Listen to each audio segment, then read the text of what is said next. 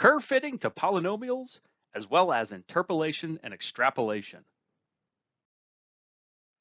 We're going to move away from fitting functions to noisy measured data and talk now about exact fits. And we're going to be fitting polynomials because a line is really a special case of a polynomial. Then we will use that to do interpolation and extrapolation. Fitting polynomials. So let's say we have an nth order polynomial. So the highest power of x is n. Now let's count the number of coefficients it takes to do this curve fit. Well, we have 1, 2, 3, 4, all the way up to n, but we also have this a sub 0. So we have actually n plus 1 coefficients to find. So in order to fit an nth polynomial to a set of measured data, we need n plus 1 points to calculate them exactly. So what we'll do for each one of our measured points, we write this polynomial. And so we'll have the same number of equations here as we have unknowns. So we don't have to do a best fit or anything like that. This will be a nice exact solution. Also notice we don't have to add residual terms here. That's because we're doing an exact fit. And so the residual terms really are 0. There is no noise here. The function that we fit will pass exactly through the lines or the points that we've measured. Given this large set of equations, we can write them in matrix form. So we have this first column vector that's containing all of the y values, if you will, all of our function values. The last column vector over here contains all of the polynomial coefficients. And in this big matrix here, it's essentially containing all of the coordinates of our points. We notice we have a column of all ones. This next column is our coordinates. The next column is our coordinates squared, cubed to the fourth, all the way up to the nth power. But essentially these columns are uniform in terms of the exponent that we're raising their coordinates to. We can write this a bit more compactly. This column vector containing all of the function values we'll call f. Our column vector containing all the polynomial coefficients we'll call a. And then of course this big square matrix containing all of our coordinates with various powers in each column, we'll call that capital X. Just as an aside, this matrix X is actually called a Vandermonde matrix, and it's very known for being ill-conditioned for large matrices. And by large matrices, we're talking maybe 100 by 100 or larger than that. When we're fitting polynomials, we're going to have very small matrices, and so in this course, we'll never encounter a problem. But if off on your own, you're ever using large matrices of that form, you will have some problems, and I'm just pointing you to something called Lagrange interpolation to help fix that. Won't be a problem here for us because this matrix will be very small for us. So given our matrix equation, we can solve this. We'll solve it for our polynomial coefficients. It's x inverse times our function values, and then we can read off all the polynomial coefficients, and we've done our fit. And that's really it. We build the x matrix, we put our function values in a column vector, we do the backward divide, and here we are at our polynomial coefficients. So here's an example. Let's say we have these 3 points. We're showing those in red. So the y values, if you will, are over here. Those are our function values, and the x values are inside of the parentheses. So we would like to fit a polynomial that passes exactly through those lines. Well, what order polynomial should we use? Well, we have 3 points. That means we can do up to a quadratic polynomial. So that's what we'll proceed with here. So we write our polynomial at each of our 3 given points. This set of equations we can cast into matrix form. Now in practice, we wouldn't actually write these polynomial coefficients. We're going to look at this matrix and the form of it and just build this X matrix directly. Real easy to put these function values in a column vector. Little bit of work to do to build this X matrix. And then given that, we can solve for our polynomial coefficients. Throwing in the numbers that we have, here's our function values. We have ones in this first column of the X matrix. Here's our X coordinates, and here's our X coordinates squared. So we're ready to solve for our polynomial coefficients. And that's our next step. When we do that, here's what we get.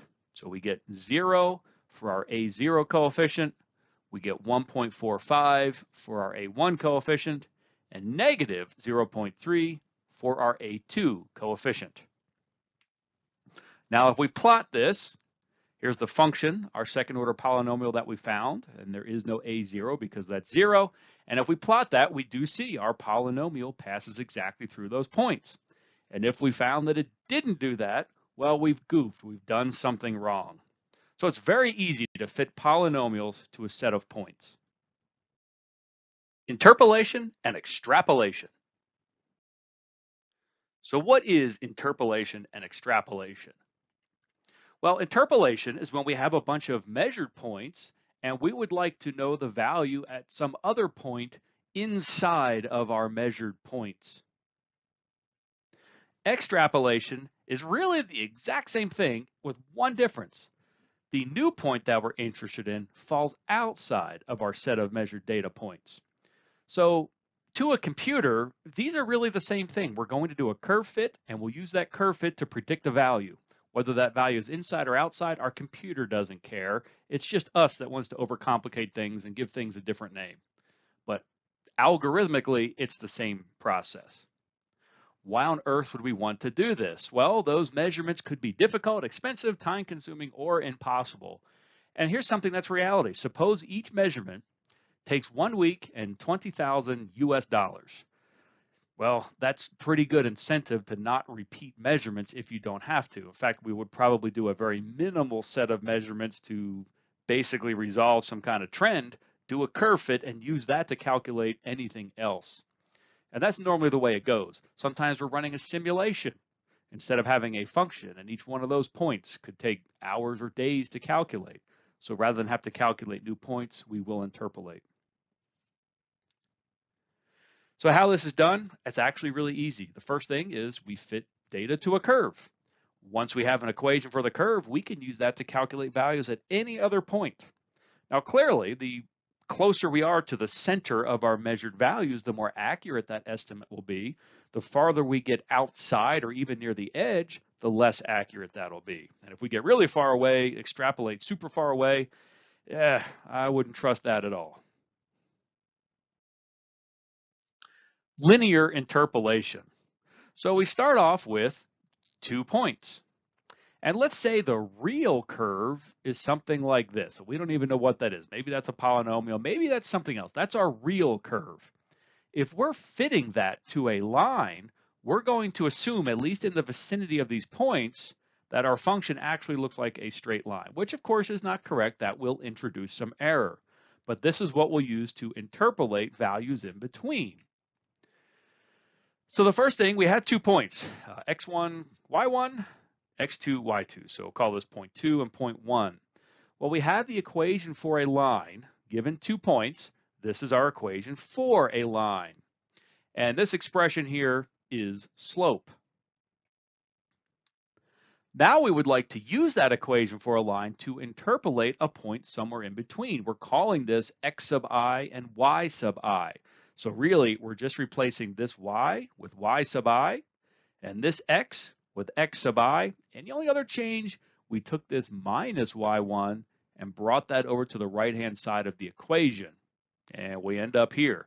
So using this equation, we can interpolate points between these two along this line. However, we see that there is some error introduced since we fit to a line. And this is not fixable as long as we're fitting to a line. What we would have to do then is not fit to a line, but fit to a polynomial. And that's what's next. Polynomial interpolation. So this is actually much more common because it's more accurate than the straight line, because it's quite rare in science that we have anything that fits straight lines. Much more it's curves, and polynomial can fit a wide variety of curves. And the closer those points, the better that polynomial can approximate that curve, even when that curve itself is not a polynomial. So if we want a second order polynomial, we need at least 3 points.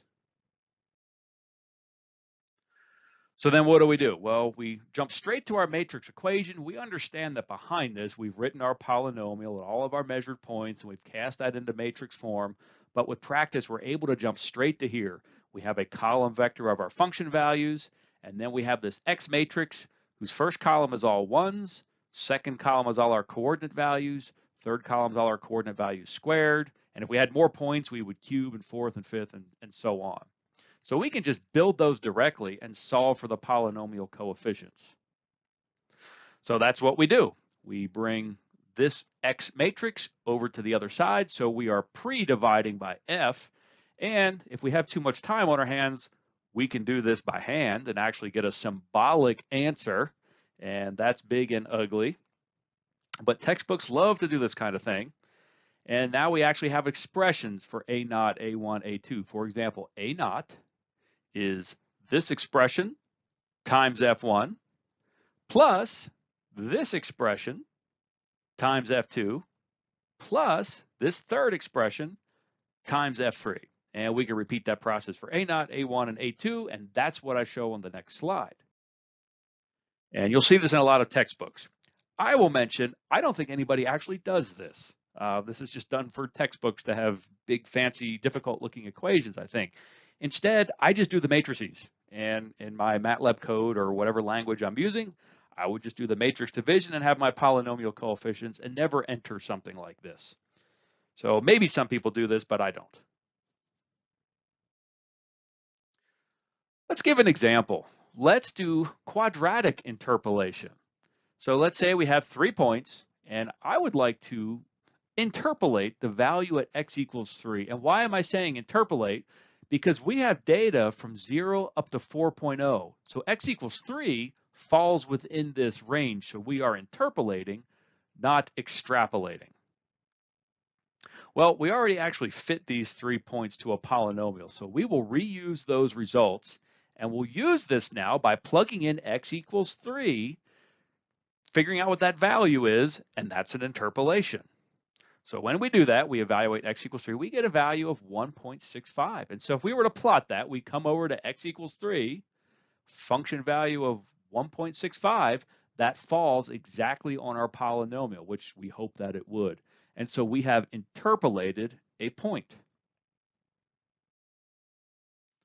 Suppose we would like to extrapolate a point. The process is exactly the same. In fact, the algorithm doesn't know or care whether we're doing interpolation or extrapolation. We are fitting a polynomial to a bunch of points and then using that to calculate at a new value of x. So we have x equals minus 0.5.